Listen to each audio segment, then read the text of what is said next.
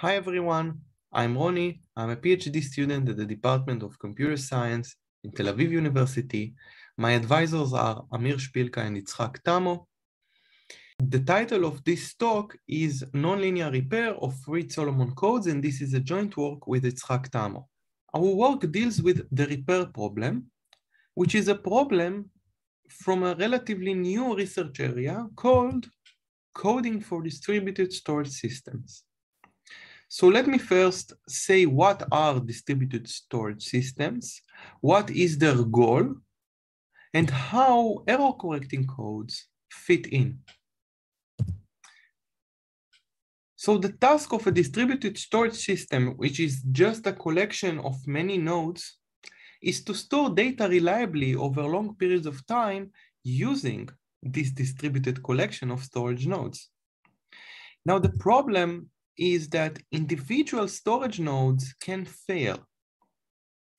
And by failure, I mean that the data that was stored on these servers is erased. Now, since the data was erased, we want to recover it. And recovering erased data requires redundancy. So the solution is basically use an erasure correcting code. The code in this talk is a map from FQ to the K to FQ to the N. And as we always do, we abuse notation and say that C is also the image of such a map. Now we say that C is a linear code if it is a linear subspace of dimension K.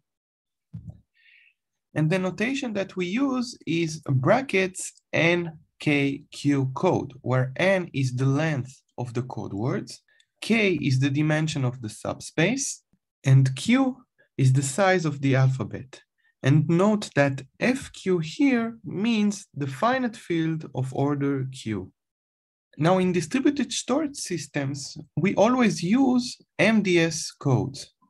And MDS codes have the following property, and which is that the code can correct from any n-k erasures. So what is an erasure? An erasure is replacing a symbol by a question mark. So as you can see here, C1 and C2 were replaced by question marks, and C3 wasn't. Now back to the property. The property states basically that if someone takes my code word and performs up to n-k erasures anywhere he wants, and he gives me back the result, then I can basically know what the original code word was. And this process of decoding this corrupted code word is done efficiently in linear MDS codes. So now after defining codes and MDS codes, we can see what is coding for distributed storage system. So when you think about coding for distributed storage systems, you can imagine the following scenario.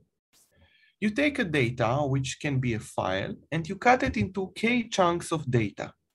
Each such chunk is going to be a symbol in a finite field of order Q. Now these K symbols together will be encoded to a single code word using an MDS code. So as you can see in the picture, C1, C2 up to Cn is a code word. Now each symbol in the code word is going to be distributed to a different server. Okay, so as you can see in the picture, C1 is stored inside S1, C2 is stored inside S2 up to Cn, which is stored in Sn. I didn't say why we use MDS codes. We use MDS codes since the trade-off between erasure correction capability and storage overhead in an MDS code is optimal. As I said, individual nodes can fail. So let's consider the following problem.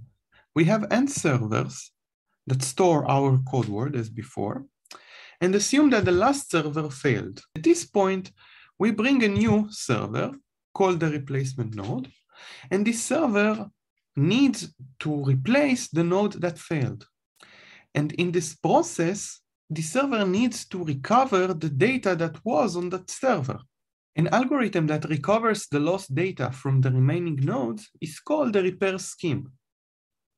If we look at the slide, we see that the nodes transmit to this new replacement node some function of the data that they store. Okay, so let's see here. The server S1 transmits mu1 of C1, and up to the server n-1, let's say, transmits mu n-1 of Cn-1. Now this replacement node gets all these values and recovers the data that was on that server that failed.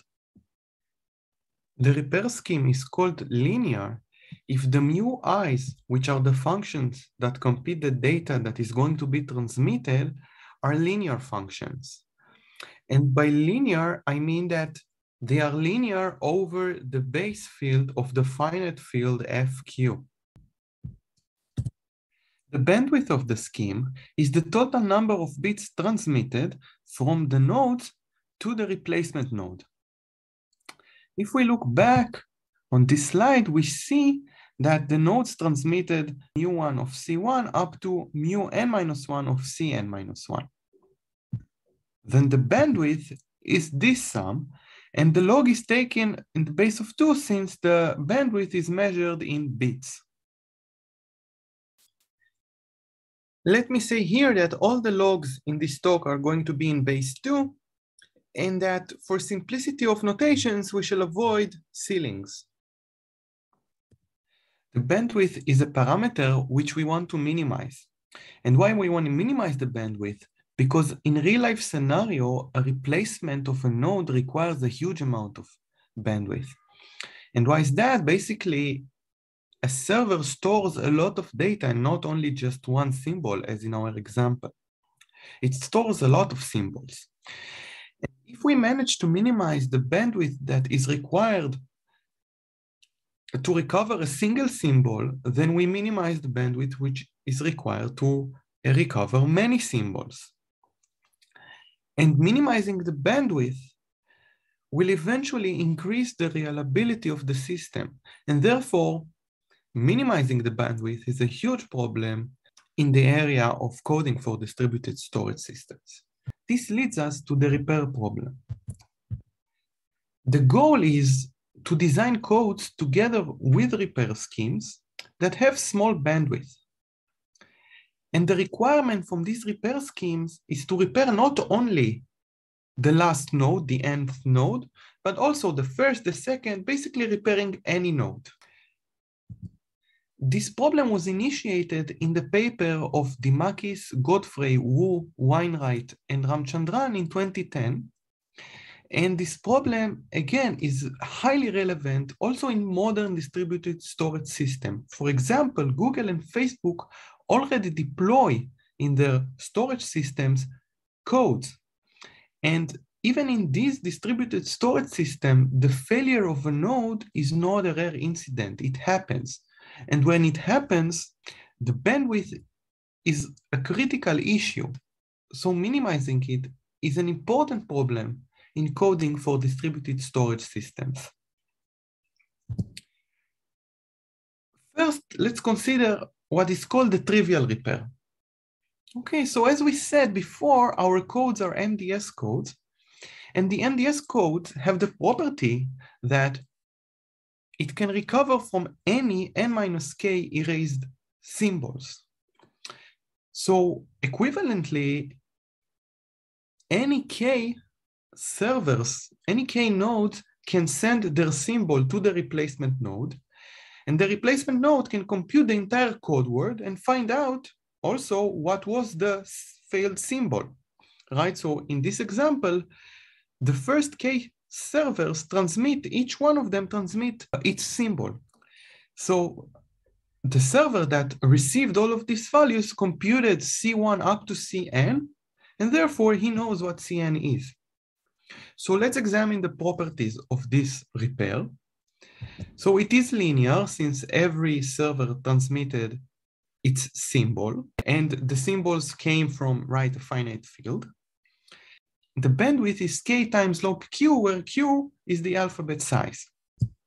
And the question is it optimal in terms of bandwidth? So the answer is no. The main idea to achieve small bandwidth is to contact more than k nodes and receive fraction of information from each node. If we look at this example, we'll think of the situation where S1, let's say, sends half of the bits of C1.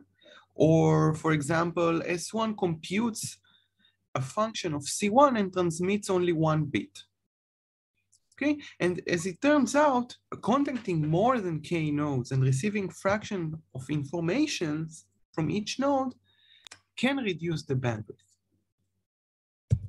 So in the same paper of Dimakis et al., they show the lower bound on the bandwidth that is needed in order to recover a lost node.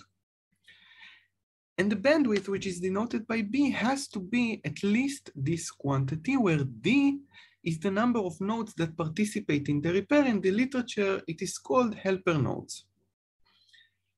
Now note that if we assign, instead of D, we assign K, the bandwidth B has to be at least K times log Q, and this matches the trivial repair. Note that in the trivial repair, we indeed contacted exactly K nodes. Now, note that as DE starts to increase, then this quantity becomes much smaller. A code that achieves this bound with equality for any failed node and using any set of D helper nodes is called NKD MSR code. Now, there are several MSR codes with linear repair schemes. These are just few examples. All of these constructions, in order to achieve this bound with equality, they indeed contacted more than k nodes and received partial information from each node. But none of these codes is the most famous code, which is the Reed-Solomon code. So what about Reed-Solomon codes? So let's briefly recall what are Reed-Solomon codes. So we take n distinct points in this finite field of order Q, and we denote by f subscript k all the polynomials, the single variable polynomials of degree at most k. Then the code is defined by the following map. So I take a polynomial of degree at most k, and I map it to the evaluation vector of this polynomial at these n distinct points. And this is the NKQ Reed-Solomon code, which is defined with the evaluation points alpha 1 to alpha n. Now the question is, why care about Reed-Solomon codes? So Reed-Solomon codes are basically everywhere. And in particular, Reed-Solomon codes are in current distributed storage systems. Facebook uses Reed-Solomon code with parameters 14 instead of n and k equals 10. So designing repair schemes for Reed-Solomon codes with better bandwidth can find immediate applications in these storage systems. The repair problem of Reed-Solomon codes can be thought of as a new polynomial interpolation problem. Recall that in the classical interpolation problem, we have k distinct points, and we want to find the polynomial of degree at most k minus 1 that goes through all of these points. Here, the question becomes how much information is needed from the points f of alpha 1 up to f of alpha n minus 1 in order to determine f of alpha n. Note that in the classical interpolation problem, we need to find out the entire polynomial, while here we need just to find out a single evaluation point. So let us review some known results.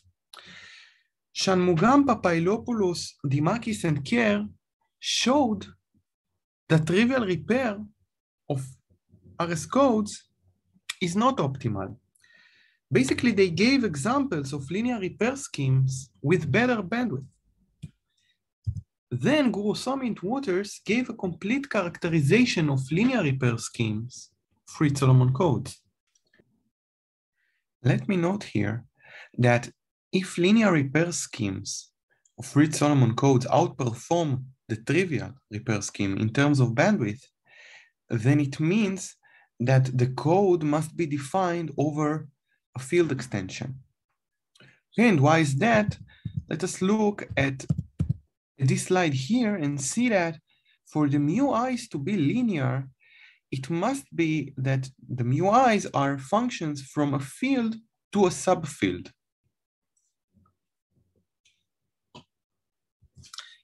Then Tamo, and Barak showed that RS codes are NKD MSR codes for any K, D, and N. They gave explicit constructions of such codes. The thing is that their extension degree was exponential in n log n, meaning that the field size is something like 2 to the n to the n. And they proved an almost matching lower bound that says that the extension degree has to be at least exponential in k log k. And again, this means that the finite field has to be of order 2 to the k to the k. And this is infeasible in practice. So the goal is reducing the alphabet size. So how can we reduce the alphabet size? So Al-Rabi and Guruswamy showed that any MSR code, not just Reed-Solomon codes, with linear repair scheme must have large alphabet size. So what about nonlinear repair schemes? Can nonlinear repair scheme help us reduce the alphabet size? And our starting point was to look at Reed-Solomon codes over prime field. And why is that? Because any repair scheme for Reed-Solomon codes over prime field that outperforms the trivial repair scheme must be nonlinear. This is because there are no linear functions from a prime field to a proper subset of the prime field. So let me now introduce our results. So our main result is the first nonlinear repair scheme, as far as we know. The first theorem is that almost all two-dimensional Reed-Solomon codes over prime fields are asymptotically N2D MSR codes for any D. And I'll define in a second what asymptotically means. The second theorem is a construction, and it holds for any K and D up to N over 2. We give an explicit construction of RS codes where every node can be repaired with bandwidth that asymptotically achieves the Katz bound. We know that this construction falls from being an MSR code because it doesn't hold for any set of D helper nodes. And by asymptotically in both theorems, we mean that the bandwidth achieves the Katz bound plus an additive factor that depends on N. And why we call it asymptotically? Because in coding for distributed storage, we think of the alphabet size as being larger than N, the number of servers. We also prove a new lower bound on the bandwidth that is required to repair a node when the code is Reed-Solomon codes over prime fields. If we have an NK Reed-Solomon codes over prime field, then to repair a node, every node must transmit at least this quantity of bits. And know that the first term corresponds to the Katz bound, and the second term is our improvement of the Katz bound. This quantity is small, but it says that we cannot get as close as we want to the Katz bound. We now discuss the intuition behind our nonlinear repair. Assume that we have these functions mu I such that the repair of the nth node succeeds. Then these functions are from this finite field of prime order to some subset. Now the pre-images of mu I for every element in the subset give a partition of the prime field of size A. When we look at the data transmitted from the servers to the replacement node, we can think that the servers basically transmitted the following sentence. C2 belongs to the third set induced by the partition of mu2. Okay, so instead of thinking about functions, we will think about partitions. So now I'm going to describe the proof idea. Let's look at the following partition of FP.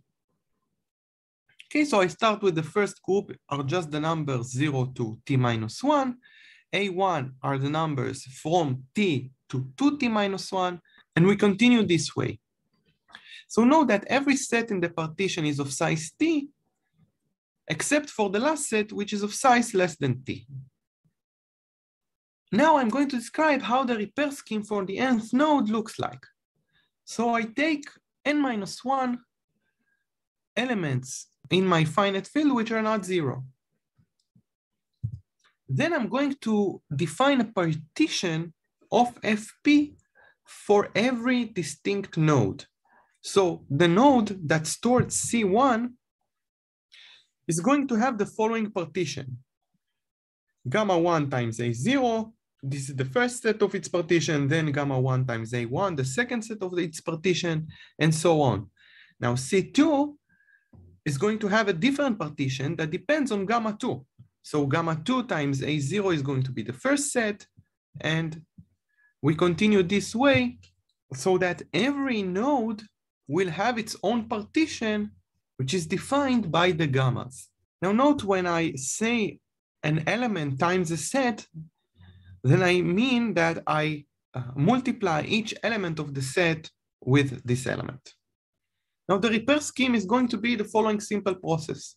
Each node is going to send me the index of the set that the symbol belongs to. So let's say, for example, that C1 belonged to the first set in the partition of gamma 1, and C2 belongs to the third set in the partition of gamma 2.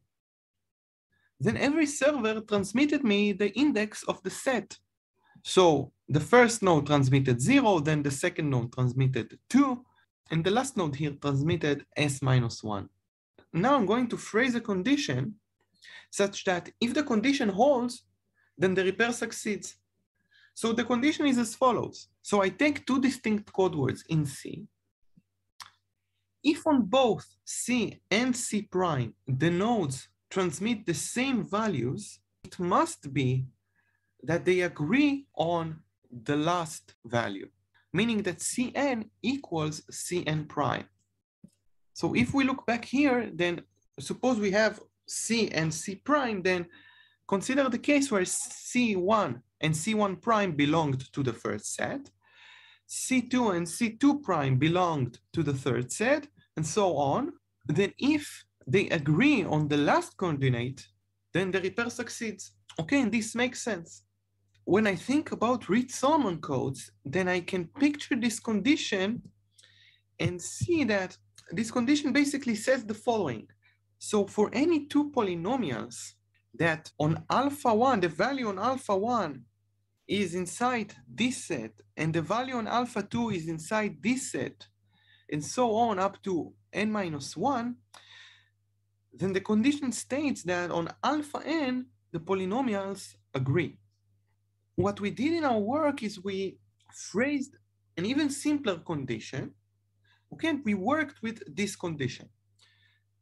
So what the condition says, for every code word, if it holds that for any j up to n minus 1, Cj belongs to the set gamma j times the interval from minus t to t, then Cn must equal 0. So this is the condition. And the proposition states the following. So if the condition holds, then the repair of Cn succeeds. And the bandwidth is n minus 1 times log to the base of 2 ceiling of p over t. First, let's see why this is the bandwidth. This is the bandwidth since recall that every node sends us the index of the set. So to represent this number, we need at most log of the number of sets. And the number of sets is p over t. Let's prove the proposition now. I assume towards the contradiction that the repair does not work. So this means basically that I have two code words. such that on both the nodes return the same set indices, and that Cn does not equal Cn prime, meaning that they do not agree on the last coordinate. I define the difference of these code words and know that since the code is linear, then C double prime is a legal code word. It holds that Cj double prime for any j between 1 and n minus 1 belongs to this set gamma j times the interval from minus t to t. Therefore, we got a contradiction to our condition. This is a contradiction to our condition since C double prime on all the indices from 1 to n minus 1 belongs to this set of gamma j times minus t to t, but on the last coordinate, it does not equal 0. So our condition does not hold. Note that in the third bullet, we used the structures of our sets in the partition. Recall what our sets are. Okay, so these were our sets. Now the partition was just taking some element and multiplying it with every set. So if I take two elements, let's say in gamma 1, A2, and I do one element minus the other, then since A2 has the elements from 2t to 3t minus 1, then when I do one element minus the other, then I'm the interval from minus t to t. Okay, so let's go back. So what we need to show that there are alpha 1 to alpha n evaluation points by which we define our Reed-Solomon codes, and values gamma 1 to gamma n minus 1 for which the condition holds. We also need to maximize t in order to achieve small bandwidth. Okay, as t gets larger, the bandwidth gets smaller. Now note that I showed you a condition for repairing the nth node. The condition can be formulated such that all the nodes can be repaired, but each node requires different gammas. So this is exactly what we did in our work. For the open questions, we have the immediate open question to construct or show existence of RS codes over prime field that are asymptotically MSR codes. So note, we show that almost all two-dimensional Reed-Solomon codes over prime field are asymptotically MSR codes. And in terms of constructions, we provided a construction for larger values of k that, even though they have good repair properties, they are not MSR codes. And another interesting open question is to better understand the tension between P, the field size, and K or N, the dimension or the length of the code. And we know that there is a connection between our work on repairing Reed-Solomon codes and the leakage resilience of Shamir secret sharing schemes. So better understanding the tension between P and K has applications in that field also. Thank you for listening and hope to see you in the live session.